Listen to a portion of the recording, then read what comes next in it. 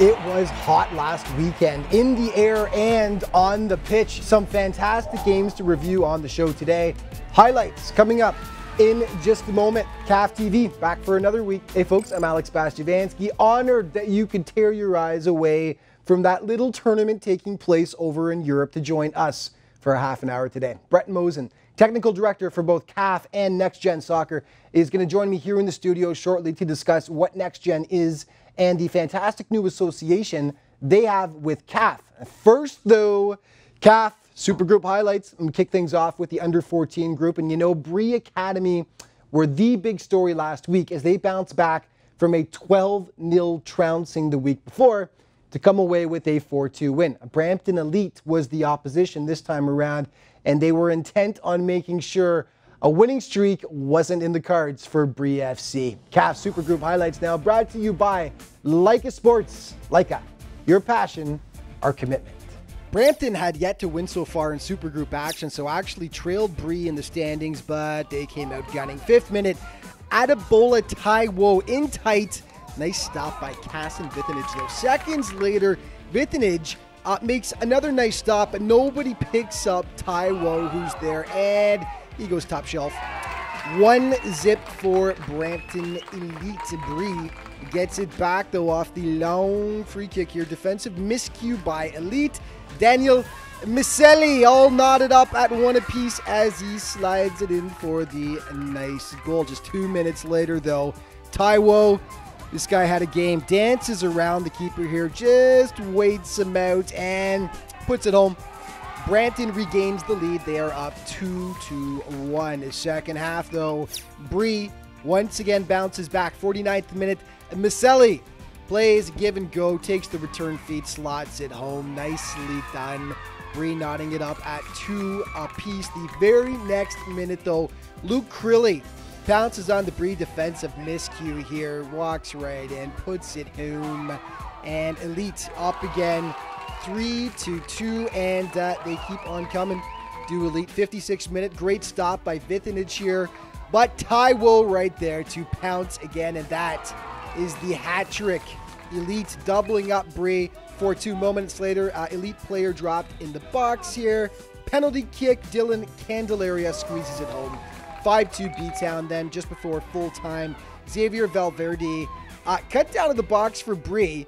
So it's a penalty kick, but Alberto Sosa in goal says, not on my watch. Nice stop by the Elite keeper. So it finishes up 5-2. Alberto Sosa had a bit of inside information when it came to that penalty kick. He previously played for Bree Academy and shared his strategy with us for the penalty after the game. With penalties, it's you never know where it's going to go, and these are my old teams, so I thought, okay, well, I remember how they used to shoot on me in practice, and especially him. He didn't really like to put it to the sides because he was scared he would always miss. So I faked to the left, and I stayed in the middle because that's what he used to do in every practice with his penalties. So I guess I got really lucky there. We came out really strong. It's my old team, so I told them, you know, we have to go out there, we have to have a winning spirit. And Dylan and our defense did a lot of work. Also at the top, Addy, really appreciate what they did.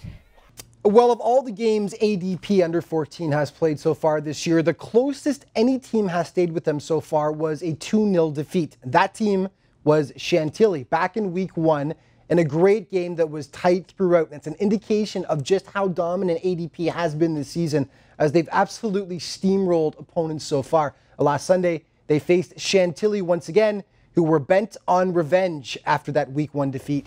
ADP through 3 games heading into this one, 3 wins, 22 goals scored, not a single one allowed.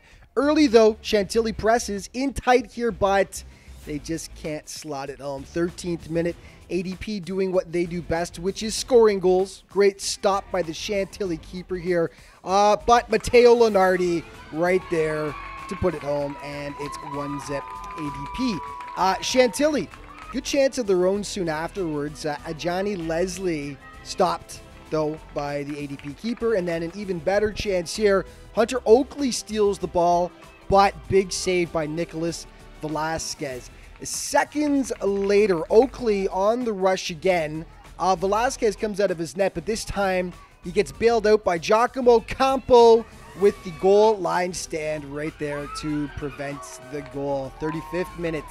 ADP get back on the offensive. Cheyenne Amrani on the wing. He is going to ring it off the iron here, but Ethan Menchie's there to tap it home. ADP go up by a deuce, taking advantage of their opportunities. One more good chance before the half. Chantilly scrambling to get back here, but the cross is just out of the reach of Shane Nazarin. ADP added 2 more in the second half for the decisive 4-0 victory. And the boys in blue, through 4 games now, still yet to concede a single goal.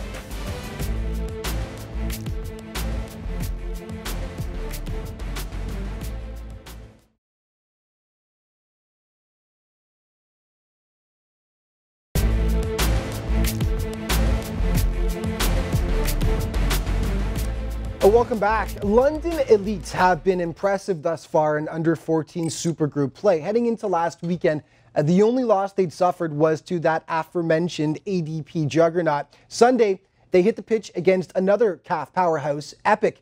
And as you'll see, they were handed a golden opportunity just a few minutes in. The question was, could they take advantage of a shorthanded squad? Epic 3 points up on ADP heading into this one, but they've also played one more game, and they start well just 4 minutes in. Just watch Mark Anthony Cololancia go to work here. Absolute stunner. 1-0 Epic. Moments later, though, Epic get into hot water. Miscommunication there, and yep, this is a red card for the keeper for handling the ball outside the box. Epic down to 10 men just 6 minutes in. And London tries desperately to take advantage. Logan Reich coming close. Not quite, though. And then it's Reich with the free kick. He's absolutely deadly from that distance, believe it or not. But fantastic stop by the Epic keeper. Jalen Logie from 25 yards out. London parents were screaming that that was in. Well, let's slow it down and blow it up a bit. Take another look. You'll see it go off the bar and hits directly on the yellow line. So looks like it was a good call by the referee. Second half, you got to hand it to Epic. They just refused to sit back. Philip Minsky, beautiful header. Elias Himaris, even better save there. London pressing for a breakthrough. Thomas Ribeiro out front. Just can't squeeze it home, and he was getting pretty frustrated. Then finally in the 58th minute, though, the dam breaks. Connor Miller out front, tucks it home, scores. London knots things up at 1 apiece. And then in the 66th minute, they hit again. A little miscue right here. Bounces right to Logan Reich. He does not miss those from in tight. And London looks like they've got it under control. 2-1 lead and a man up. But in the 68th minute, Matthew Plath, who just got back from scoring the winning goal for Ontario at the Danone Cup, plays hero for his club team as well. That ties it up, and that is how it finished. Much credit to Epic, who played down a man for almost the whole game, yet pulled out the tie. Matthew Plath, the guy with the tying goal, with his thoughts on the tight game. We played very well. It was very a team effort, and we pushed through, and if we didn't push, we wouldn't have gotten the result that we did. Well, to the under-16s we head now. The Super Group has not been kind to newcomers Pace FC so far. Heading into last Saturday, through 2 games, 2 losses, no goals scored, 10 against, ouch. And their task got no easier in Game 3 as they hit the pitch against undefeated Dragon Force, but Pace came up with their best showing of the season to date. Dragon Force were actually undefeated through 3 games heading into this contest, but they were under fire early on. Alessandro Procaccini was just coming up huge for Dragon Force. Massive stop on Pace right there. And it just kept coming basically one after another. Seconds later, Max Ferrari in tight, denied by Procaccini. And then moments after that, this time it was on Daniel Frazzoni Procaccini, man of the match so far for Dragon Force. DFC, first chance they got, first good chance, they pounce.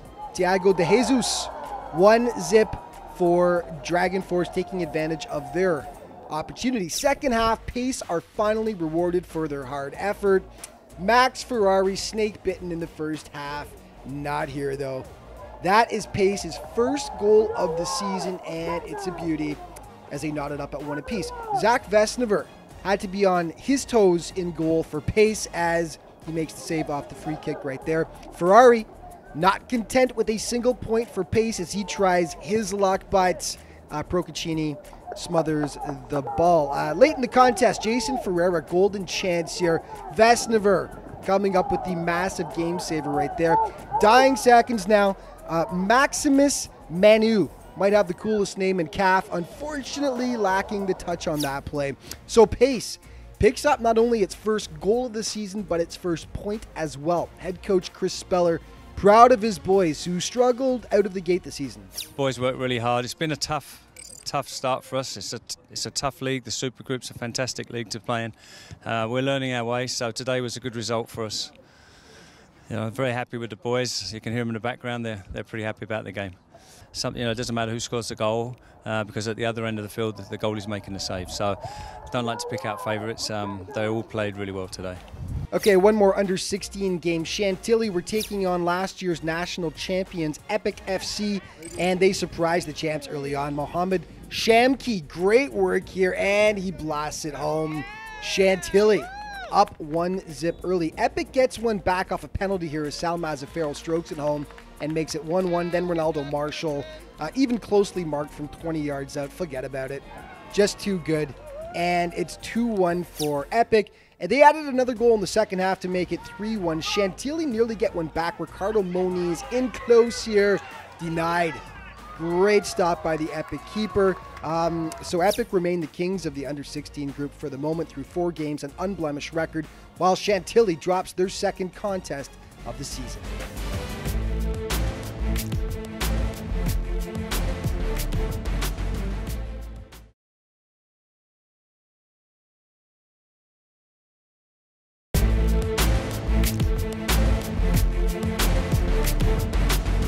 Welcome back to CAF TV. Joining the studio now there's a lot of exciting stuff happening right now with CAF and Next Gen. So joining me in the studio to talk about it is Brett Mosen, who's the technical director for both Next Gen and for CAF. Actually, he's a busy guy. So thanks for taking the time and joining us in the studio.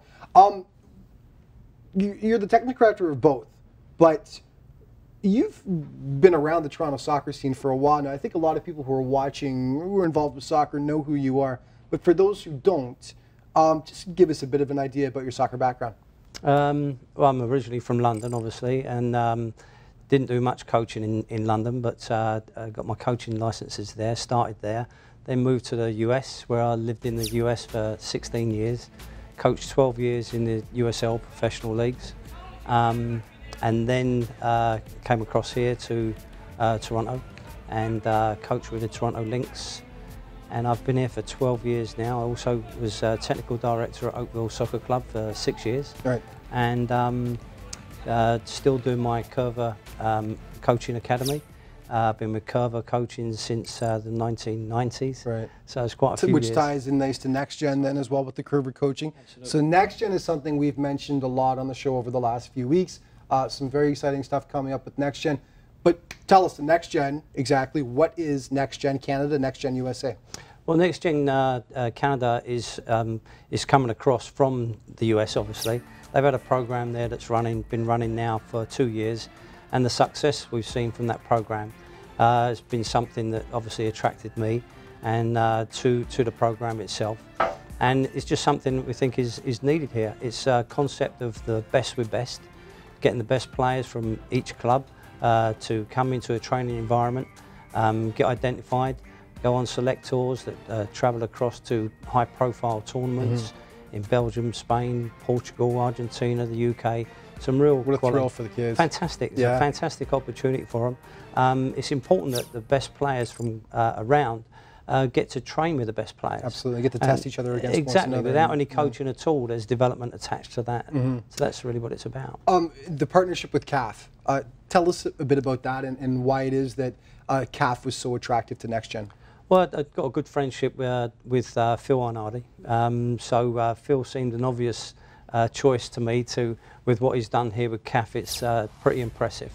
And I just thought it would be a great start for something like Next Gen to get in there.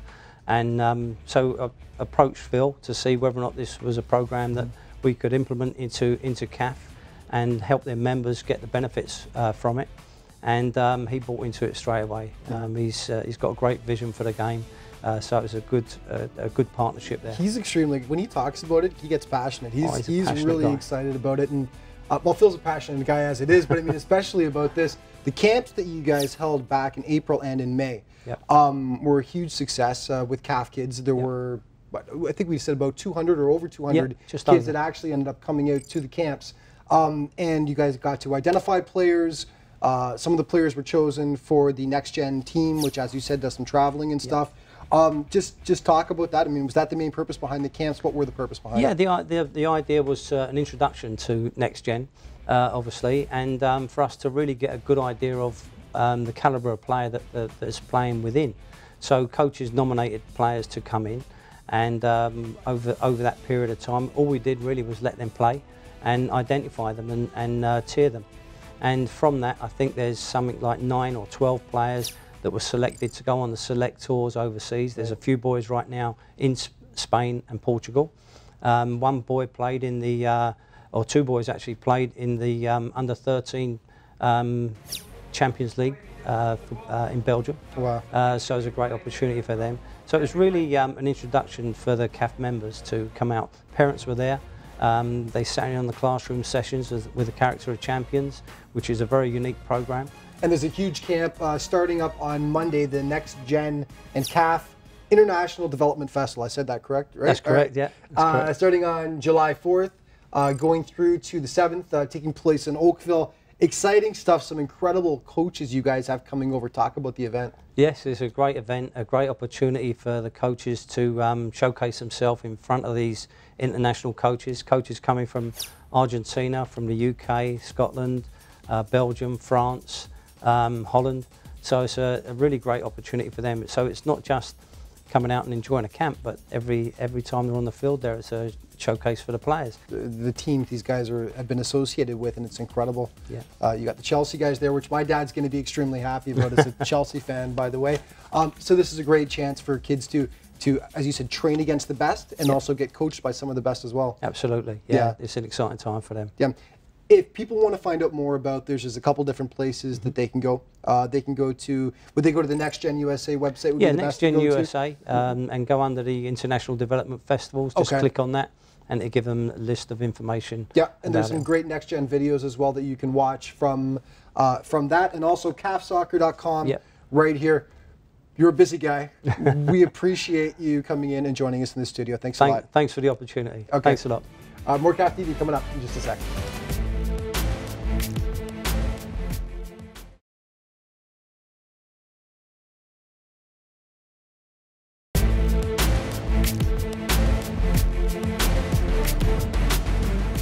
Welcome back to CAF TV. We turn our attention now to the Open Group, where BSC Academy was searching for answers on Saturday. And since grabbing 3 points back in their May 29th opener, the boys from Burlington had dropped 3 straight, including a 6-0 spanking the week before at the hands of Toronto, Croatia. Epic was on tap this time. Unfortunately for BSC, the end result was exactly the same.